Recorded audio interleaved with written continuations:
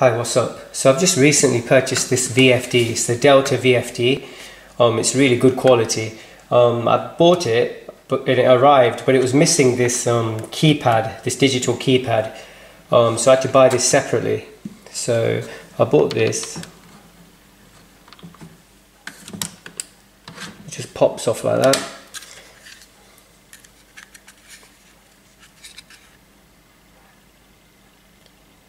Okay. So I bought it, and also before I continue, if anyone knows this about what this is supposed to be, this was all on off. If you look here, see them three buttons there, they were all on off. I've left it so the first one, there's ready, run and fault, ready, run and fault. So I've put the ready on and run on. I've left the fault one on off.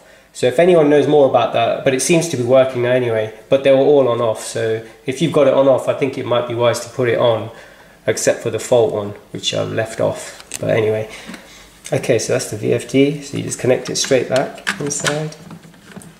I think you put it this way, connecting like that, and just push it. That's it, job done. Okay, so I bought it so I can control. So it's a single phase VFD. I bought it to control the speed control of this 3-phase motor,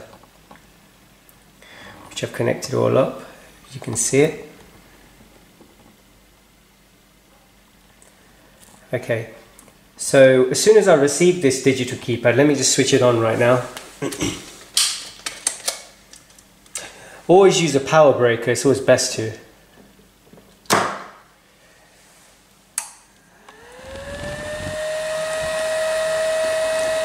The thing is, it wasn't working, so, and I did everything I can to make it work. You know, this thing here was just not working. It's working now, but it wasn't working before. So I did everything to make it work, and it just wasn't working. And every time I kept putting the code in, the code which is on here, and by the way, you need to make sure you keep this safe, the Delta parameter manual. This has got everything in it that you need to know. So I followed the code and everything. I did it, the codes were on, like, you know, to control, which is 0 to 0, 0, which is there for the controlling of the, I think it's the fourth one, which is a digital keypad potentiometer, but anyway. It was set on 0, which is the up and down, which is there, but none of it was working. So I spent an hour, kept doing it over and over and over again. Eventually I had to reset it. Now I didn't know how to reset. I tried looking everywhere, but I couldn't see it. Eventually I found it here. So this is a video just to show you how to reset it. Anyway, it says parameter reset. All parameters are reset to factory settings if you follow this parameter. I tried this one, which is the 50 Hertz, but it doesn't work. So I tried it the 60 Hertz one, it worked on this. So I made sure I wrote it down for the future so there's no messing around. So 0, 0, 0, 2 and 10. That's to reset this one. But I'll show you right now anyway. Before I also show you how to reset it, if anyone knows why this fan is constantly staying on, just let me know, because this fan just seems to be staying on all the time. I don't know if it's a fault with it or something or what, but if you know anything, just let me know. So here we go. So I'm going to reset it right now. Okay, what you do, you press mode. Remember, it's 0, 0, 0. The parameter reset is 0, 0. The code 0, 2 and 10, because it's the 60 Hertz. So let's go to mode. Go on to mode until you see FRD. Then press enter. Okay, you want 0, 0 first. So go to 0, 0, then enter. Then you want 0, 2. Go up twice to 0, 2. Enter. And then you got this. Now I was going on to 9, which is the 50 Hertz. Wasn't working. So then you go on to 10, then enter. It does that as well. It does error quite a lot. So if that ever happens, you have to reset the thing, you have to restart it. So let me try it again. Okay, so enter on 0, 2, and I'll go to 10 again. Let me try it on 9, see what happens. Okay, it's end on 9, R. Okay, now it's on 50 Hertz. But I want it on 60, okay, so I want to try that again. Mode. Okay, enter. 0, 0, enter.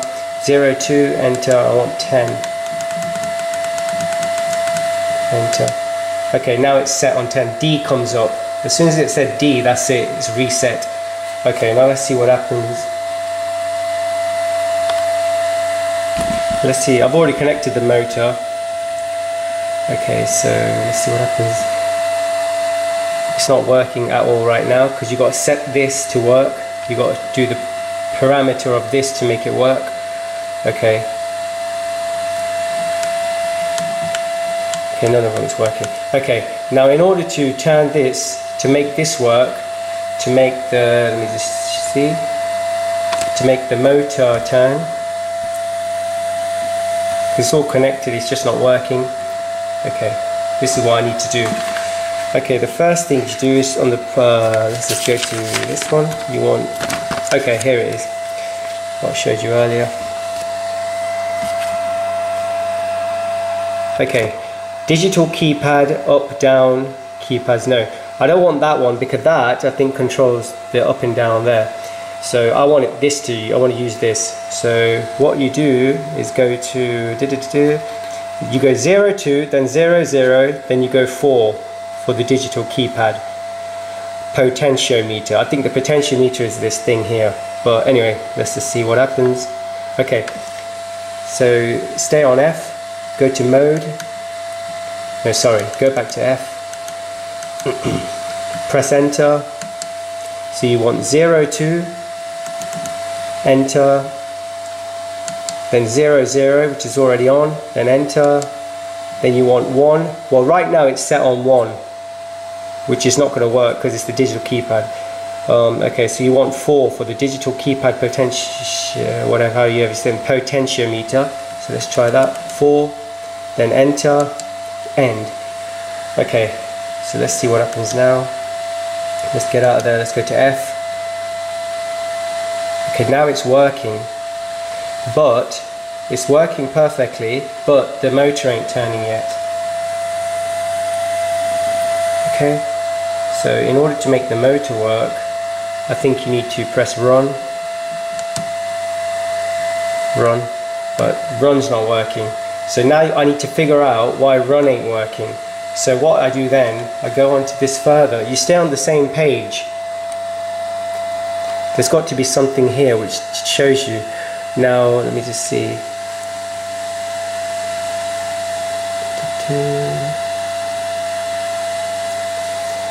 Okay, I might have to focus on this stop method. So you go to 0, 2, 0, 2, and then whichever one. So I think it might be set on the wrong one. So let's just see. Oh, actually, wait a minute. Digital keypad, source of information. Okay, let's try this one. 0, 2, 0, 1.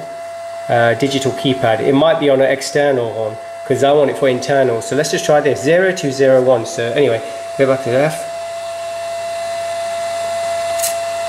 Okay, enter. 0, 2. Then you want enter. Then 0, 1. Enter. 0, 2, 0, 1. Right now it's on external terminals. Keypad, stop, press, enable. You want digital keypad, which is on 0. So let's go on to 0. It was on 1. That's factory reset. So go to 0 and then enter, end. Now let's see if this sucker works. So mode. Okay. Now, okay, this works, but let's see if you run. If it works if you press run. Okay, now it's on. So in order to make it work, you press run. Now that run is working. So let's see if it turns the motor now.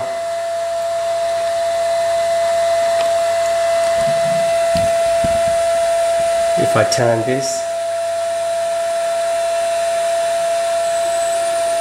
yes, it's working now.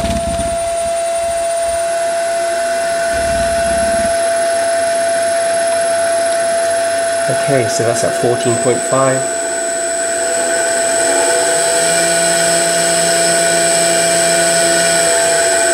It's working perfectly.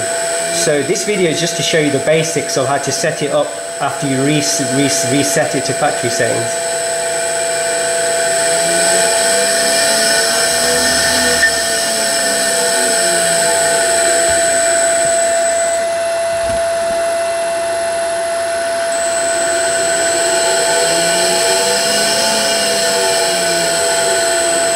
So yeah, there it is. It's just to show you that, yeah, that's how you can start it off. If you've got any problems with it, how to reset it and just do the basics to kick it off. The good thing about this book is I'm really surprised. It's really fun. This is actually really fun. If you've got a lot of time, it tells you everything. And if you've got a lot of time to go through it,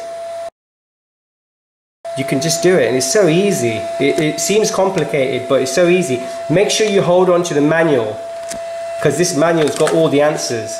And just take your time and relax and do it. And remember, if you've got any issues where you do the code and it doesn't work, it means it needs resetting. Once you've reset it, it's back to your factory settings. You will need to do a couple of bits and bobs like I just showed you, just to kick it off. And that's it. So yeah, hope it goes alright for you. But remember, it is fun. It's actually, you enjoy doing it if you've got the time. So I thought it was a bit of a nuisance at the beginning, but I'm really enjoying it. But like I said, you need a lot of time and you need patience, and you just read through it. You just read through it. Don't ever panic or anything. So it's all there and it will work. It's a really good quality unit. It's nice and heavy in comparison to others. So yeah, I mean, it was worth buying anyway. This make particularly was worth buying more than any other make. So yeah, there it is. And also, like I said, if anyone knows why the fan is continuously on, I haven't got a clue. Ever since I bought it and connected it, the fan has just been on all the time for some reason. So if anyone knows why, please let me know in the comments. So I'll just do this again, show you. Look at that, beautiful.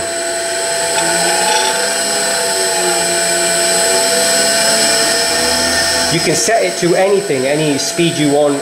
That's the good thing about this VDF, you can do anything you want. So right now, this is a single phase VDF, is running a 3-phase motor. So yeah, it's great to have one. Okay, thank you very much for watching. Please like and subscribe, thanks.